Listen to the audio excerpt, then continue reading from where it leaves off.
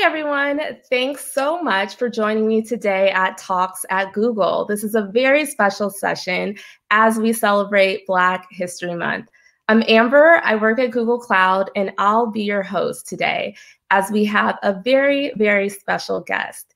He's a chef with 13 restaurants around the world, including Harlem's Red Rooster. You may have seen him on shows like Top Chef Masters and No Passport Required. He's been the guest chef for the White House during the Obama administration, and he is the best-selling author of 8 books, including one that we're going to talk about today, The Rise: Black Cooks and the Soul of American Food. I'm so honored and so excited to welcome the one, the only Marcus Samuelsson. But before I bring him up, I'm going to start off asking him a couple of questions, and then we want to hear from you, everyone who's tuning in at home. So definitely feel free to drop any questions you have into the live chat to the right. But without further ado, let me definitely welcome Marcus. Hi, Marcus. Hey, Amber, how are you? I'm good. I'm good. How are you doing? I'm glad to be here. I'm right now in Miami in Overtown, a restaurant here, and it's just good times to really think about the privileges that we have and navigating through this very challenging time and just reflect a little bit, Absolutely. And Miami is such a beautiful city. I love visiting there when I can. Definitely love the beaches. Before we get in, though, I'm so excited to have a conversation. But this is not the first, second, or third time you've been at Google. This is actually the 4th time that you're talking with us. So that's very special. You must like us a little bit. Yeah, I mean, I've been many times to Mountain View and also, of course, to New York. And there's always what I love about it is it's constantly moving, right? And you learn something. You give something, but you also take away something, and you always learn.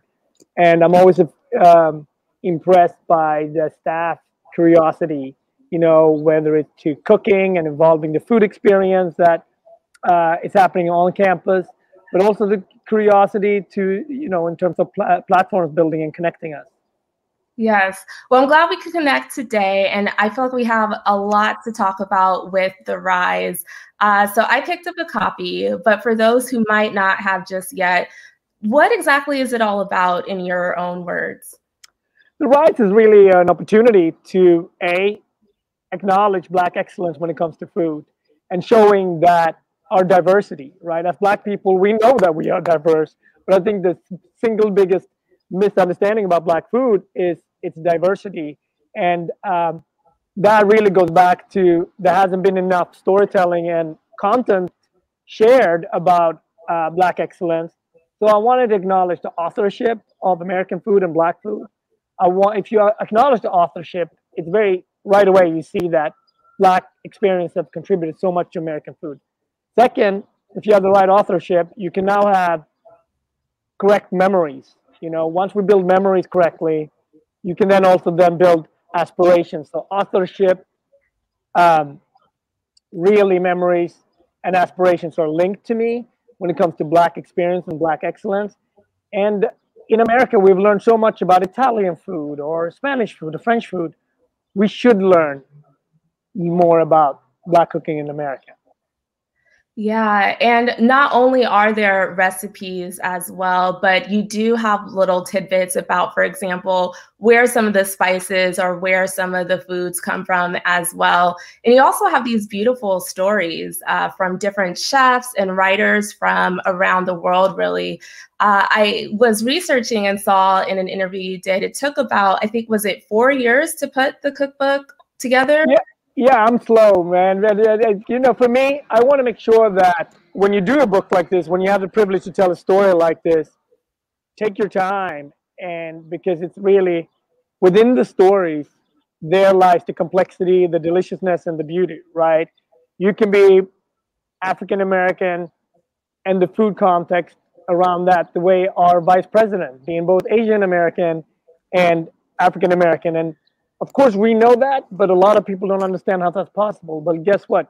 Naisha Arrington in Los Angeles, she's Korean American and African American. So her food is of those culture. Or someone like Greg Godet in down the street from you guys in Portland, you know, is Haitian American but lives, you know, on the West Coast. So obviously takes those influences. My journey being from Ethiopia, living in New York. So blackness is vast, is layered and complex. And when you think about European narrative, it's layered and complex as well. But those stories have been told through trading, through tourism, through aspirational content in either videos or magazines. When it comes to black cooking, we haven't shared the same amount of information. Therefore, it's murkier. Yeah, but you're definitely sharing a lot of stories from some phenomenal chefs and cooks and just contributors to the culinary industry. So it's been fantastic to read the stories. But the Rise also it's not just a cookbook. I know that it's also a show in collaboration with Uber Eats. So was that always the idea to have that show complement the cookbook, or how did that come about as well? I mean, for me, it's about aspirations, right? When I started Red Rooster, for you as a customer, it's the experience of going there. But for the staff, it's a learning center, and the next generation of Black hospitality folks come out of that, right? So I always think about, what do I put into something? What's going to come out of it, right? So that's generational wealth of knowledge can come out of if you build it strong, right? And in terms of the Rise, that show is so important because we also raise money for specifically Black businesses in America at this moment, right? So we started a fund called Black Business Matters Matching Fund, right? So being able to not give loans, but to give grants to small family businesses in the Black space at this moment is super, super key, right? The next step that's going to come out of this, we're going to build a residence program out of the Rise, so we can uplift one Black chef to go away for 6 weeks to study and then come back and tell us her or his experience. So residence experience is a given when it comes to the art world, even in the music world, but not in the cooking world. So for me, it's important to the things that I've been exposed to and beyond, I want to now give back where sometimes that could be grants, sometimes that could be in a direct opportunity, and sometimes that could be in a residence program. Awesome. I can't wait to hear more about those ventures. That sounds really exciting and definitely very meaningful and impactful. So I want to dive a little bit too into the book and its content because, like I said, I feel like there's not just all these amazing recipes, but you have these very thoughtful stories as well. But I know there's about 5 chapters or so, and you start out talking about the future of food of the Black diaspora. Why did you decide to start there rather than, you know, where we've been before, where we are now? Well, I think the way the book is laid out, I think I start with who got next because I wanted to be very optimistic. And here are some of the most incredible people. You know, Patricia Gonzalez was 17 when we started the book. Or, you know, I know Black cooking in America will be vibrant and delicious for generations because there's so much talent out there. So then it's, for someone like myself, it's really the job is to broadcast that and bring that in. And Black food doesn't necessarily only live in restaurants. It can live on YouTube. It can live through pop-ups. It can live through so many different experiences, like so many things in Black culture, right? It doesn't always live in the four walls experiences. Like think about hip-hop, how it started as basically essentially park parties, right, and underground, and then now it is pop culture. It is what America defines as pop culture. It is hip hop. Yeah. And where are you seeing some of these really exciting new culinary trends pop up as well, if not just in restaurants? What other places? Well, I think we're at a very pivotal moment in entrepreneurship in America, right? That's going to be the industries that will navigate through this difficult time and do very, very well. But for craft people and for people that connect on traditional store and in four walls experiences, this is very difficult. Yeah. But I think you can also argue that Black people have been going through different types of pandemics before, and yet the brilliance comes out of that, right? Out of the worst times in the 70s and the 80s comes hip hop. Out of the worst times in the 60s, civil rights movement, all of that stuff comes incredible music. So I do think food is similar, right? Um, Street food, street experiences, having pop-up parties, having versions of restaurants happening host times like like COVID can also be the most interesting.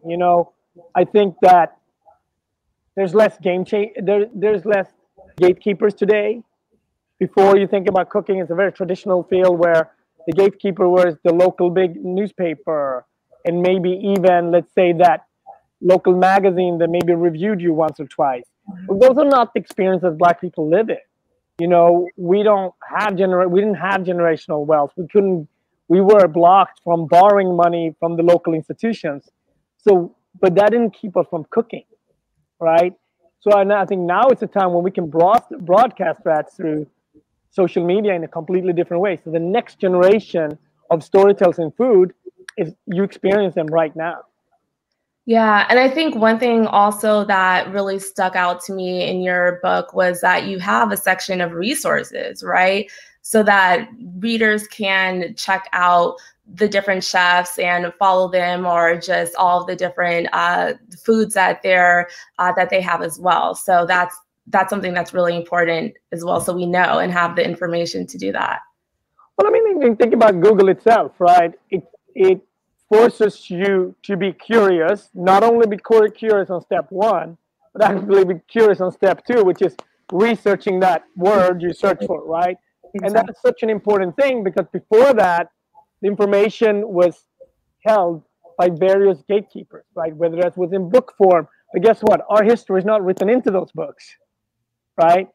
So for me, it was very important in the pantry section to introduce Beneseeds, Berbere, etc., because now you can research it, and now you can also go, where can I find it near me? Exactly. Right? Which then gives that local store or online store an opportunity to level up and commerce with you, right? So this word of what's weird and strange, I don't buy into any of that stuff. We've learned it before. We learned how to get the best soy through Japanese culture. We learned about ramen. We learned to be aficionados of that.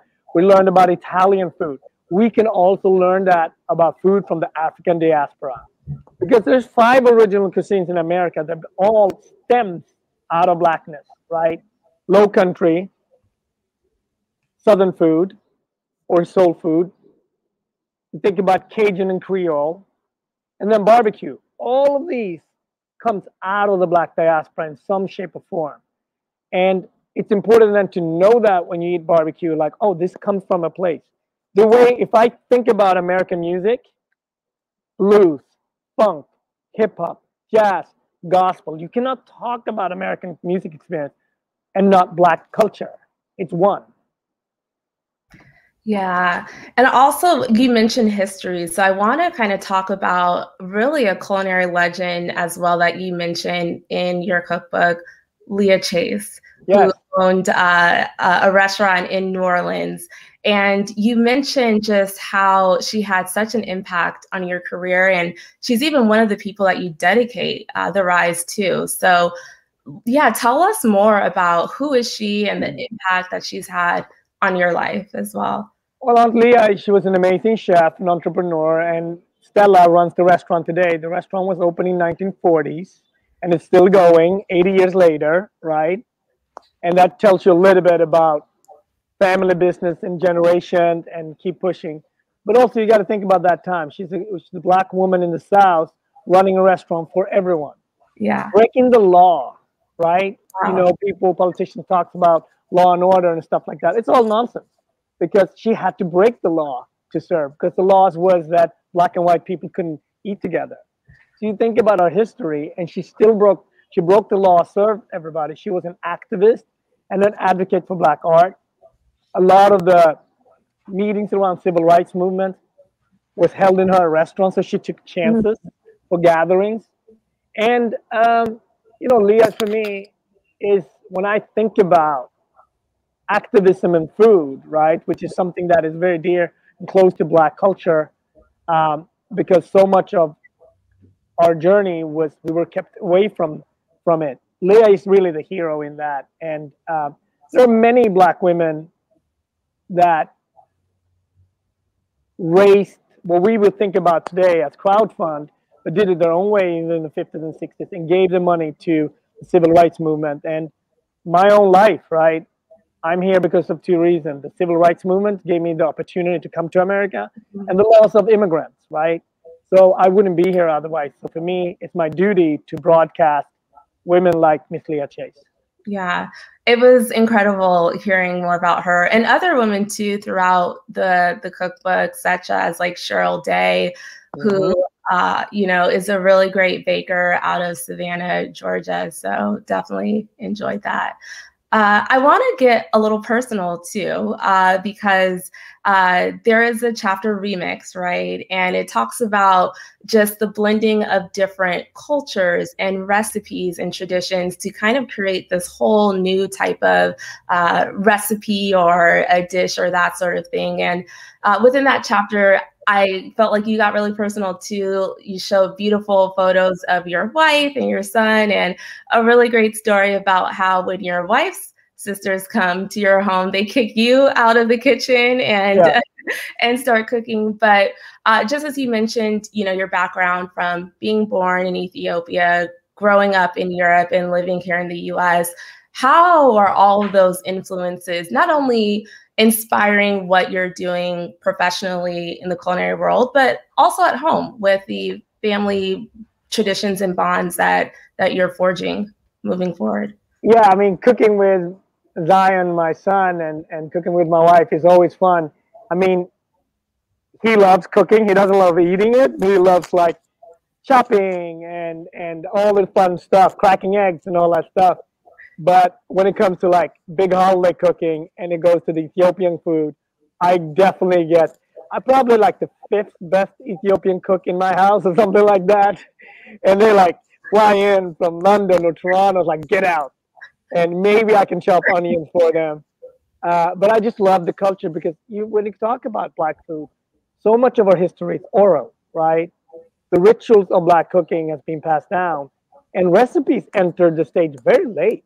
But the history of a dish like kitfo, warm beef tartare, 2,000 years old.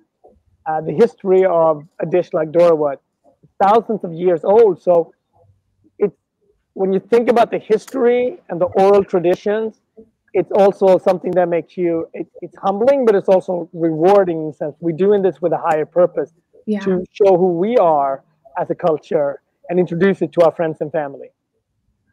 Awesome. Awesome. Well, the book closes on a lighter note, just talking about all the different sauces and spices that you can make. So just on a lighter, fun note, would love to know what's in your kitchen, what's in your refrigerator or cabinets, the spices and sauces you can't live without personally. Well, it's a lot because it's also a test kitchen for me very often. I always have really good olive oil and, of course, basic sort of vinegar, rice wine vinegar, and so on. But always interesting spice blends, right? There's a great spice blend from Morocco called El Ras Hanout, which means top of the shop, the person who blends it. Amazing.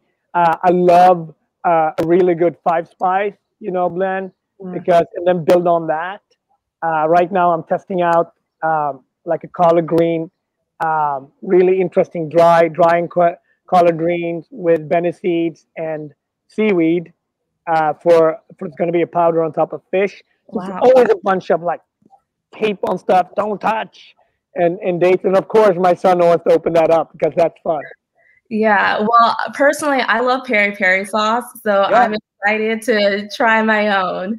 But no, that's been great just hearing more about the actual content of the cookbook. I want to actually pivot, since you're here, pick your brain on some recipes that we should be cooking on our own as beginner chefs, or just as we read through the book. So I think we actually might have some photos of some the recipes within the Rise. And the first one, I believe it is the cauliflower steak. Is that right? Yeah. I mean, and being vegetarian, and I think that you don't have to be vegetarian, but like during the pandemic, my wife and I, we stopped eating meat and fish for several months, and it was great. And I just think that most cultures has sort of, they eat based on a spiritual compass, right? So they break fast with a big meat dish, but they also eat a lot of vegetarian food. And this is a great, flavorful cauliflower steak with mayo that is inspired by jambalaya and the city of New Orleans and Miss Nina Compton. It's a great, flavorful dish. And so this is like filling enough, you'd say, or would you recommend pairing it with something else? Yeah, sure. I mean, you can have a cauliflower steak, and then you can have some collards with us, some greens, obviously, if you want to fill it out, or a little bit of lentil underneath, or even like a nice turmeric rice, you know? All of it sounds good. I'm getting hungry. I'm getting hungry. All right. So next, I think we actually have a drink. This is the Sea Moss Delight Smoothie. Mm-hmm. So what is this exactly? I was not familiar with sea moss before. Sea moss is one of the healthiest, best foods that I recommend everybody to. I start very often on mornings with sea moss. Super healthy. You find a lot in the Caribbean, in Jamaica, and throughout the Caribbean, actually. You soak it, but you have to wash it because it's of the oceans. That's a lot of sand. And then you soak it overnight, and then you can blend it, and it creates a jelly. And that jelly I add into orange juice or anything you want to start your day with. Super healthy, great for your system, and it's just one of those superfoods that is amazing. Nice. And so this is vegan, you were saying, as well? Yeah, absolutely. It's of the ocean. It's seaweed, essentially. Yeah. Nice. All right. I'm going to have to put that on my breakfast. Oh, it's one of the best things, one of the best, healthiest things that I recommend for everybody. Awesome. Awesome. All right. I think next up we have a little bit of appetizers, the Lagos plantains. So yeah, talk to us about this. This looks incredible. Plantains, I mean, so much of street food in Africa, it's you eat on the road, you eat on the go. You go into a market in Lagos or in Ghana or in Ethiopia. Life is outside. It's not inside, right? So you snack like these plantains, ripe plantains that you fry in a little bit of oil, and then you create this spice mix. In Accra, it's called kelewele, and you create a dip with this. So it's basically plantains that you then toss in this spice rub that has a little bit of heat to it, a little kick to it. Super delicious. Oh man, I love plantains. We eat it almost daily in my household. So I'm looking forward to trying the recipe as well. So you're already there. That's good. That's good. Yes. And also because I know a lot of the recipes are inspired by a certain chef. So who inspired this recipe? You know, like the book for me was important to broadcast as much incredible Black talent as possible. So we have about 45 chefs that we focus on, and they tell their stories. Then there's about 200 chefs that are mentioned in the book, because very often when what happens to otherism and Blackness is up, oh, I don't know how to find anyone in my community. Oh, that would be great if you live in New York or in the Oakland or something like that, but I don't know where to find. I'm like, no, we are everywhere. It is ubiquitous. Here are the IG handles. Find them and figure out which one is local and support them. Because very often when you plan a book, you plan to think about what are questions that's going to come up, and that I knew would be one. So this is something that I inspired by someone like Eduardo Jordan that went to Lagos, and like Nina Compton before, and so on. So. And he's based out of Seattle, so anyone tuning in the Seattle area, definitely check out some of his amazing chef. Yeah. Okay, so we're going to continue our journey through some of these great recipes. And I think we're up on an entree next. So this is the fish cakes, right, with greens? Yeah, Mashama. Mashama is such an amazing chef. He's from Restaurant Gray in Savannah, and we just had fun cooking with her. And I think in a year like this, what I've taken away, right? This is the 2020, the year we're all gonna tell our grandkids about, right? And they might not even believe the stories, But what I took away was I finished the rice. I started my podcast this moment, and I met virtually more people right than before we used to meet in person. But through food, through the language of food, I was able to connect. Through the language of storytelling, I was able to connect. And I do think it's very important that we're going to be in this for a minute, right? Even when we get the shots, we're still not going to go back to December 2019 right away. Traveling has changed. How we gather has changed. So connecting through food in various different ways is more and more important. Yeah, no, that's so true. So true. So let's go ahead and end with dessert. I think we have coming up next, which is the wine spice chocolate cake. This looks so good. And, we want to do something that happens, right? Like leftover wines. What do I do with it? Now you can create a chocolate cake with it. So just having being practical and understanding Black food doesn't have to be strange or foreign, or how do I enter it? And Black food is like Italian food. It's not just of one culture, for one culture. You can be from Sweden and cook Black food, just like we learned to cook French food, or just like we learned to cook Italian food and not be an Italian. So this is a welcoming door in. Yeah, and I think what surprised me about this too was not just that it was wine, but it sounds like there are so many other amazing ingredients in this too. I think it was a little bit of cinnamon and ginger and orange. It sounds like it will be really, really flavorful. Oh, it has to be delicious. Like it's food. End of the day, if it's not food, people will let you know. But I've had so much fun writing the book, and it was fun to broadcast and share other people's stories here. Yeah. And locally, we've been able to do so many events. And it's important to broadcast this during times like this. It's a very challenging time for our Black entrepreneurs in the food space. So starting the fund, Black Business Matters Matching Fund, starting the Rise Residence Program. Those are all ways that people can join in and be part of that, because we're not out of it. Definitely not. Yeah, no, well, I'm excited to do my part and help broadcast and follow these amazing, talented people as well. So Marcus, I actually have one more. I tried one of your recipes over the weekend. It's not as beautiful as these, but we do have a picture of it. Can you guess what it is? I don't know if I plated it well enough. Oh no, you definitely did. You definitely had some shrimp. This is actually, I think this is Naisha's a curry, right? With the crab boil and with the curry. Well, this is actually the gumbo. I tried the gumbo. Okay, nice. I added a little bit of crab. I took a page book and said, I'm going to remix it a little bit. It's fancy like that. I see you. My dad makes his gumbo with crab, so in his honor, I said, let me put some in there. And I'm loving the plate. It looks amazing, and the beautiful fabric underneath. Good for you. Yes, it was delicious. So it was good. Well, just before we take some of our audience questions, because I do want to get to those, as we close, I mean, we talked about so much, but I really want to know what brought you the most joy in making The Rise?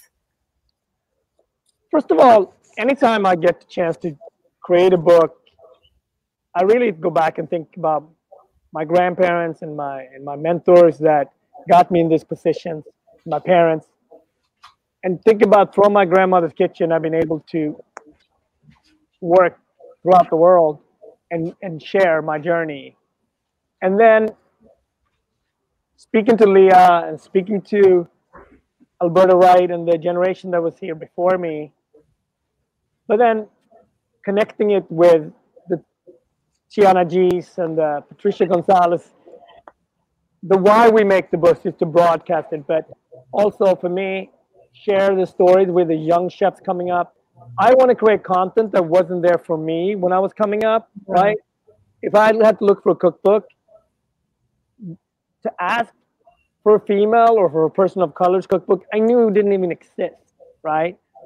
And so, of course, I didn't want to lower my dreams, or it was highly confusing just to see that every cookbook was French and male.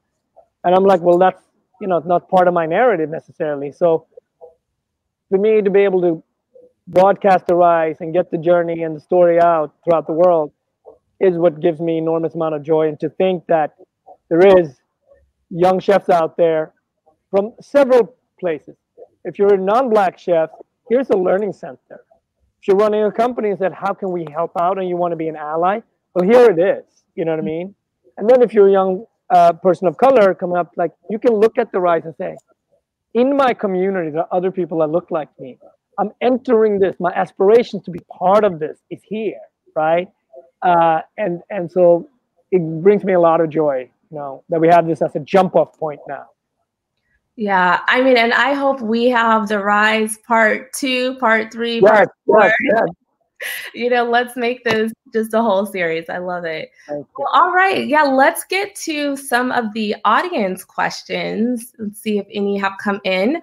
Yes, we have one from Pajo, and he asked, what advice can you give younger chefs that don't have the reputation of yours when exploring new flavors with guests?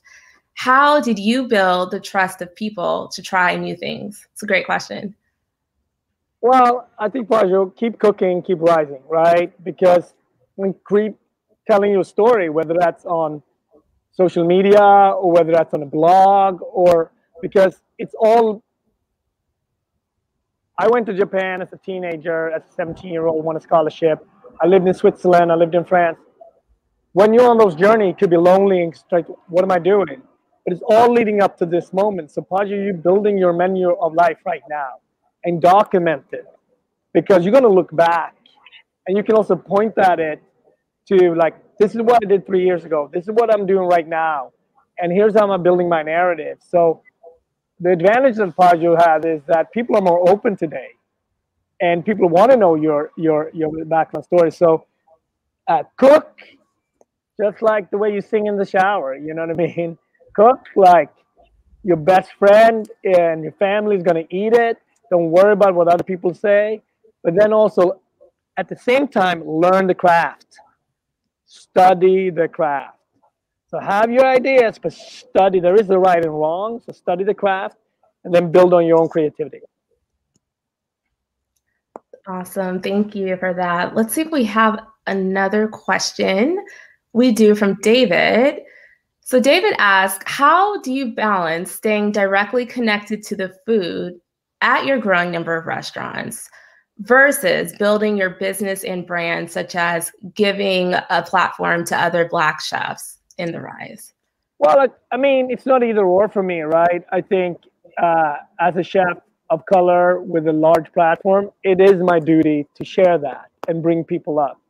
And as we have Red Rooster and other chef restaurants, a lot of talent come through that. So opening Red Rooster in Miami is because we trained someone like Tristan for 5 years, and he's now the chef here, right? So as we build, just like Google, you have talent. I mean, what is Google? It's people, right? And out of those people comes talent and structure and opportunities, right?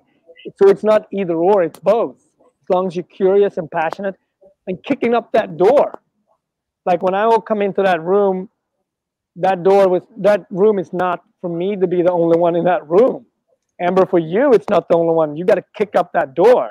And if you don't let other Ambers in there, you're missing a big part why you are at that seat. Right? That's your opportunity. Kick up that door. Exactly. I know there's a saying that says, as you climb, make sure that you're bringing others with you. So definitely resonate with that. All right. Any other questions? I think we have one from Katrine, and she asked, how can one best support Black cooks when you live in an area where there are a few or none? Well, I want to push back a little bit on that because there are people, I don't know exactly where Katrine lives, because a lot of Black chefs and a lot of people of color, they've been anonymous labor for a very long time. And now we enter a path of visible labor, right? And if you don't know even that Creole comes out of Black cooking, and if you don't know that barbecue come out of Black cooking, then so that's why it's so important, right? And how can you support? There's many ways to support. Your family can search them, maybe even Google search them. What is a Black-owned restaurant in my neighborhood? Order out from them. If that's not in the area possible, there's always a way to engage. Most restaurants sell swag today. Buy from that. If you can't just write a check, because everyone can't do that, you have a skill. Like what people don't understand, what kills small businesses, it's not just it's not one thing, it's many drops, right? So that local restaurant that you really care about, they don't have a social media account manager. They might not even have an accountant. You know what I mean? But all of you guys have skills that more than checks. It's a combination of both. I mean, Surgeon Larry got checks, but you guys are working. You have enormous amount of skills. So if you love that Ethiopian or that Haitian restaurant in that neighborhood that is struggling, go over there and say, I'm gonna volunteer 4 hours a month, and I'm gonna give my tech skills to that local place. I'm gonna give my marketing skills. Or if you're an accountant, I'm gonna give my accounting skills to that place. And that's how you help, right? No, I love that. It's definitely a diversity of ways to support, not just necessarily purchasing food, but like you said, volunteering or even purchasing swag. And I love that. It's just something for me. And expand on your creativity. Like, we figured out how to do this. If this would have been 18 months ago, I would have either gone to the New York office or coming to the Bay, right? Like coming to Mountain View, right? And those are great trips. Those are amazing, right? But we figured out how to gather, right? And you guys are some of the most creative, incredible people in the world. I know the people who are listening can figure out how to support their favorite local BIPOC business. I think so. I think we're up for that challenge. So we'll see what happens in the next couple of months. So we do have a few more questions. I want to make sure we get to them. So Zaid says, thanks for joining. Could you please comment on the challenges facing the restaurant industry and your thoughts of ways out and beyond the pandemic? Well, when it comes specifically to Black businesses, one of the reasons why I started Black Business Matters Matching Fund with Uber Eats is because I'm fortunate enough to be able to navigate through this because we have a brand and the history of that, but most mom and pops can't. So this is the most challenging time restaurant business is one of the most challenging businesses in the most challenging of times, right? So it's 41% of Black business in general, not just restaurants, have closed due to COVID. And that's massive, right? Because that is savings. Those are ideas. Those are identities. The average of those businesses employ 10 to 12 people. But guess what? That's what a neighborhood looks like. A bunch of mom and pops coming together and providing jobs in that local community. So it's a very tough time, but I also think through the worst of times, we've seen the best of times too. We have enormous amount of public-private partnership being started right now, and that gives me a little bit of hope. Yeah, I think you've really seen resiliency too, right? Turning to say lemons into lemonade. And it's hard, it's tough, but I think that's been really something that's been very inspiring as well. So, all right, let's see if we have another question. One from Benny. Salam, chef. What's your favorite fusion of an Ethiopian dish with an American or Swedish one? My family also has all those three cultures combined in it. Benny, that's the other sweet Ethiopian. Only Google can make that happen. I love it. I love it, Benny. Well, I'll tell you, in Ethiopia, of course, the birthplace of coffee, and Berber is a great spice blend. So I would probably say cured coffee smoked salmon. So you toast the green coffee and you put Swedish salmon on top.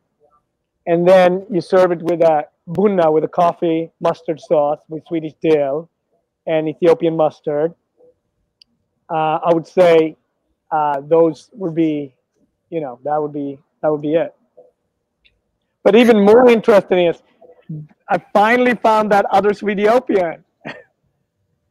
Very cool. Very cool. All right. Let's see if we have any more. We do. Samantha. So Samantha asks, what defines low country food and what makes it uniquely Black American? Thank you, Samantha. And I think what's great about questions like this is that what's so clear for somebody, it's highly, confusing for other people. And in order to grow, there's going to be some uncomfort, right? So the low country is really, if you think about the Carolinas, right, and go further in, even to parts of Tennessee, and the slave trade really essentially came from West Africa into like a capital that becomes a city like Charleston, right? And in that area, so much of the food we consider low country food and food, Southern food as well, came here through the slave trade. Rice, okra. So you look at a Senegalese jollof rice, and then you think about something like grits, like rice grits. It's the same dish basically, right? Very similar. So much of the food that we consider low country food in the Carolinas and into Tennessee really stems out of West Africa. But are you still seeing some of those different blendings and the evolution maybe of what might have been considered low country cuisine, let's say even 50 years ago? Is that changing and evolving today as well? Yeah, I mean, just like you think about hip hop evolved into trap, right? Mm-hmm. Like, of course, people will always move and people will always look at, let me do it this way. And then the food is also based on terroir, right? So, and as our climates are changing, that will change our food, right? So people will never get settled. And also how people marry, like you talk about Black food and you think about the Great Migration, right? How African Americans, if you came from Virginia, you majority went up the coast to New York, Philadelphia, and Boston. If you came further in, maybe you went up to Detroit through Kentucky and so on, right? But obviously that vastly then changes how the food was being prepped because climate-wise, those places are different. So we will always evolve. I mean, we went from, again, you think about music, you think about Fela Kuti in the 70s and the 80s, and today you have Burna Boy and Afrobeat, right? This is an evolved experience, but still of African culture for everyone. Yeah, awesome. Well, I think we have what's our last question. And this one comes from Luigi. Do you think Afro-Cuban ingredients, sauces, condiments are largely underrepresented in major food stores? The short answer is yes. But I also think that where there are opportunities, this is a space that will grow because some of the most incredible food that we like, you think about a jerk sauce, that comes out of that. You think about all the amazing experiences as people travel more, wants to start travel again, I should say, right? People want experience, and young people enter the space very, very different than their parents. The open-mindedness for new things, the curiosity for new things, and upload it on social media changes how something like jerk maybe had to travel distinctly through the Jamaican American community, and it still does that way, but it's also broader than that, right? Yeah, and I think too what you were saying about just supporting some of the smaller businesses, this is an opportunity to get into some of those more local stores too, right? And peruse their aisles and purchase some of those ingredients that way. I mean, stay hungry, stay curious, and keep cooking, keep rising, right? That will get you to a delicious place. Yes, yes. So actually, I was just joking. We have one more question. So want to make sure we don't miss one from David. In the spirit of Black History Month, who do you think are some historical Black culinary figures who are under-recognized for their contributions to food that we should learn more about? Wow, thank you for that question. It's a great question. Well, you can start going back to Thomas Jefferson's heydays. Fanny and Edu, the two young chefs that cooked for him, they were executive chefs, but they didn't have the titles. Two young women, one was 15 and one was 18. So you talk about the ingenious, I mean, think about, you're an executive chef at 15. When did you start to work? Right? So I would start there. And then I would think about someone like Sophia Wright, that was the chef for Lyndon B. Johnson. And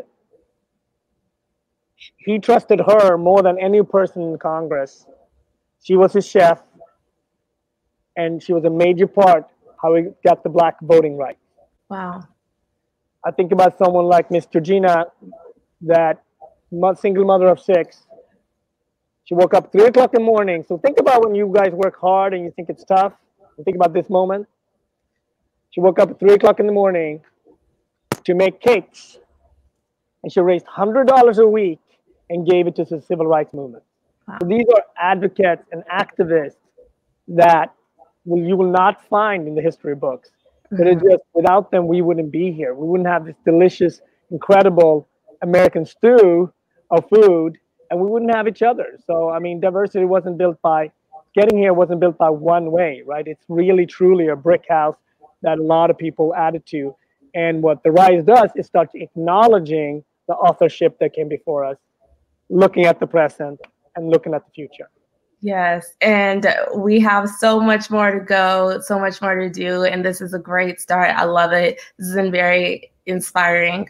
So I think we're going to wrap, Marcus. I think that's it, but I feel like we've covered a lot. Is there anything else that you feel like we should discuss or hear more? Thank you, Amber. You did a great job in cooking over the weekend, but you know, also to Google for staying curious and lending yourself as a company to Black questions, not just in the month of February. Absolutely. But don't mind it being in February as a jump-off point, but to really living through this experience throughout the whole year, because it's major companies like Google, it really people look up, right, and aspire. And when it happens at Google, it will happen in other places as well. So we thank you for that. Keep cooking, keep rising. Absolutely. And where can people pick up The Rise? I'm going to show it one more time too, because it is a beautiful, beautiful book. Well, I mean, first of all, you can follow me on Marcus Cooks, and then you can really see what type of events we're doing. I would say go to your local indie bookstore, or to go to Amazon, of course. But if you can support that local bookstore at this moment, it is super important. And, either on Marcus Cooks or through my podcast this moment, I talk about sort of what type of events we're doing, and we broadcast the brilliant people that are in the Rise and beyond. Love it. Love it. Well, again, we appreciate it. Thank you so much for stopping by. We hope we see you a fifth time here. So yes, in person so we can eat. Oh my goodness. Absolutely. I agree 100%. Gumbo, some of Amber's gumbo. Sounds good. All right, Marcus. Have a wonderful day. Take care. Bye.